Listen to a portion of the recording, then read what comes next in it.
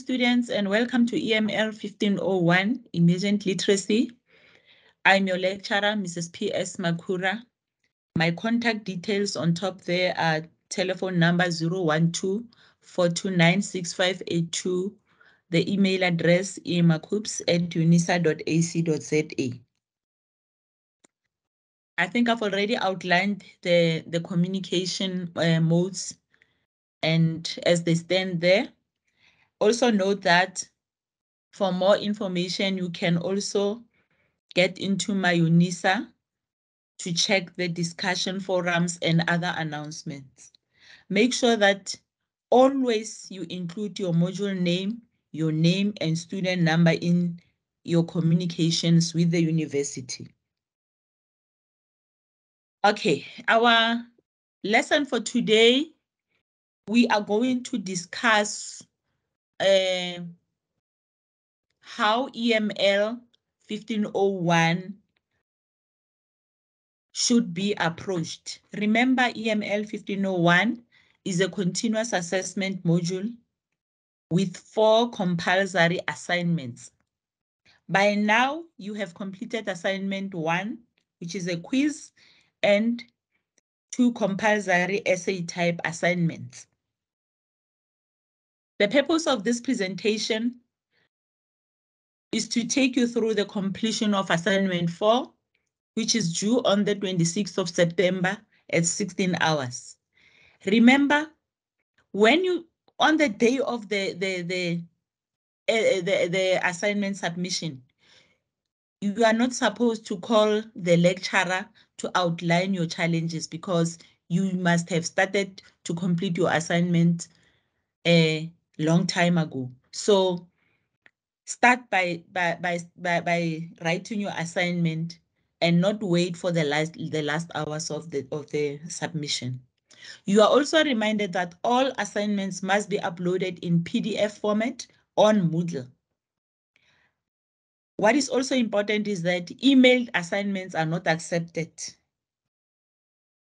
Also note that, as I indicated, we have 4 assignments, which is assignment 1, the quiz, assignment 2, essay type assignment, assignment 3, essay type, and assignment 4, which are compulsory.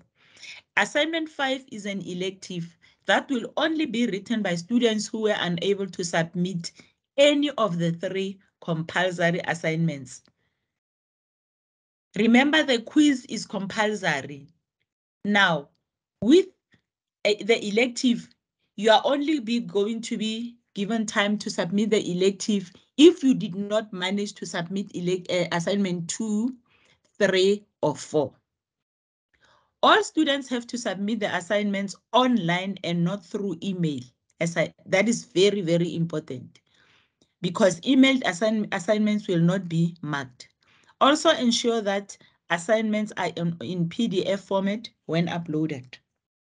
Assignment 4 instructions. Please ensure that you have the following to complete your assignment. Your TAT letter 105, which is on Moodle, your EML 1501 study guide. And I want to emphasize that please make use of your EML 1501 study guides. Most of the assignments that we receive, students are not using their assignments, and we keep on referring you to the study guide. I don't know which study guide are you using to complete your assignments. Please make sure that you make use of your EML 1501 study guide. Now, I want to take you through the questions.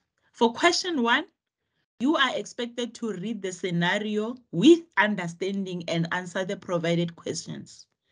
You are urged to check the mark allocation when you answer the questions. This is a very serious concern because we have realized that most of the students don't check the mark allocations when they answer or when they attempt to answer the assignment.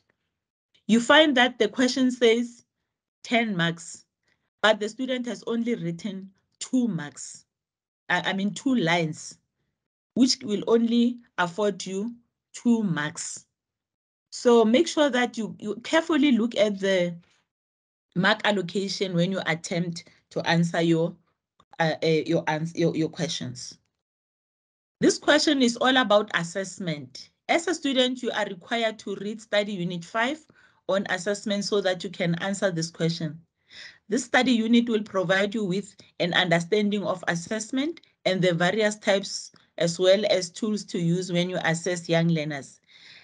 Which is very important. Always check the mark allocation. I want to emphasize this. Question 3. Question 3 requires you to study the unit on emergent reading. You have been provided with a picture to analyze and answer the questions. You are also required to have an understanding of the different reading strategies in the foundation phase. Question 4. Question 4.1 requires you to read the study unit that addresses the different views of theorists on language acquisition. Now, I really want to emphasize that you give yourself time as a student to read and get an understanding of the different views of this theorist, because I've realized that students have a tendency of confusing the views of these different theorists. Now, give yourself time and read those theorists with understanding. For question 4.2, you are provided with a link from the internet to answer the question on the developmental stages of writing.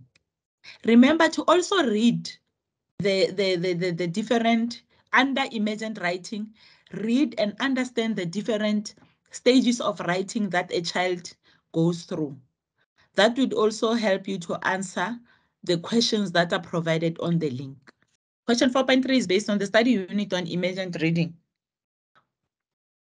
Now, question 4.4 requires you to make an illustration or a drawing of a picture of your classroom's book corner.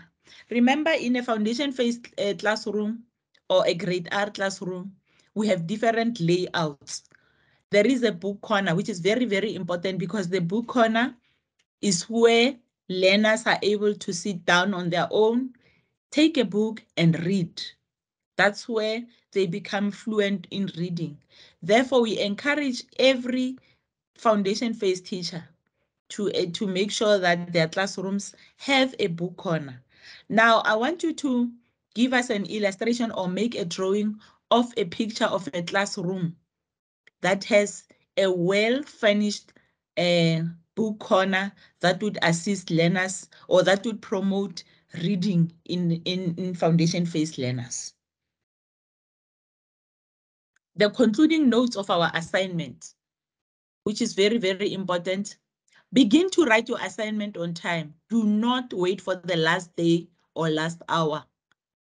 Always check your mark allocation, which is very, very important. I'm going to emphasize this because I'm getting worried on the manner in which students are losing marks because they don't look at the mark allocations of the different questions. Always check your mark allocation when answering questions, especially essay type questions, because they require thorough discussions. Refer to your study guide and do not copy the questions from the study guide word by word. Try by all means to put arguments in your own words. Good luck. Thank you so much.